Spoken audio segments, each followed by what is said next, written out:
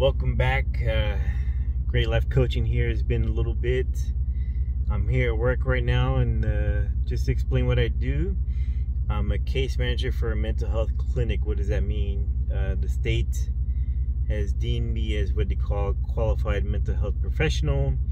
What does that mean? It basically gives me the ability to see clients not only as a case manager but also as a clinician.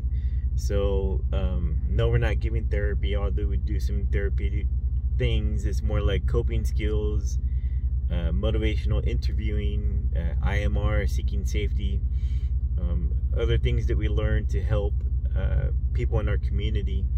I will say most people that come into our clinic, it's for depression, anxiety, bipolar disorders, drug use, other things, and then some of our clients are also here because of suicidal ideation.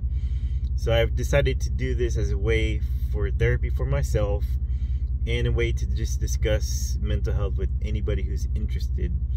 And I'm in my truck right now because if I do it in my office, people will be curious, but it's not it's a good job. It has a lot of rewards. But I will say, we get in the field of case management or mental health professional at the bachelor's degree level. I'm glad and proud to call myself a clinician, because we do get to help people. But we also have times where we come across people that we want to help, but then just turns for the worse, and our clinic's kind of dealing with that right now.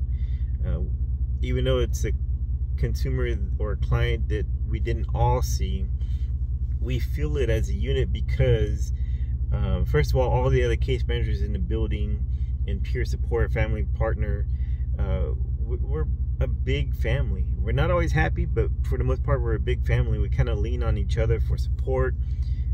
We like to laugh, we like to play, all other stuff like that. However, right now we're going through a hard time because we did have a consumer that one of our case managers was seeing that actually followed through and killed herself through suicide.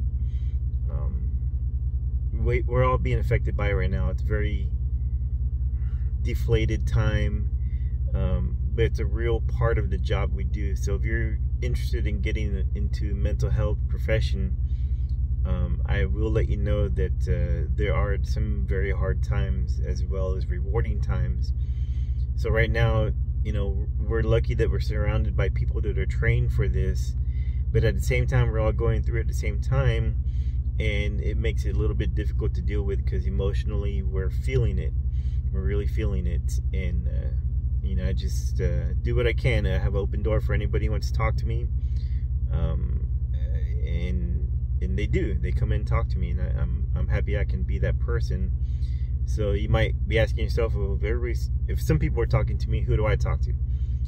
Talk to my wife, who also has a degree in psychology. But she's more than my person. She's my coach, my therapist, everything else. So I'm glad I have good support at home. And if I want to, I can get help. We have other LPCs and LPHAs here in the building or in the company I can reach out to. But just some information, just some venting. There's no real subject to this. It's just how my day is going. If you're interested, I appreciate it. If you have questions, let me know. I will be talking about other things. I'll talk about things that come up with clients that I'm either not familiar with or that I just feel a general need in our community. It's a small community we work in, but doesn't mean that they don't have problems. Anyway, this is Great Life Coaching. Hope you have a good day. I'll check you all out later. Bye.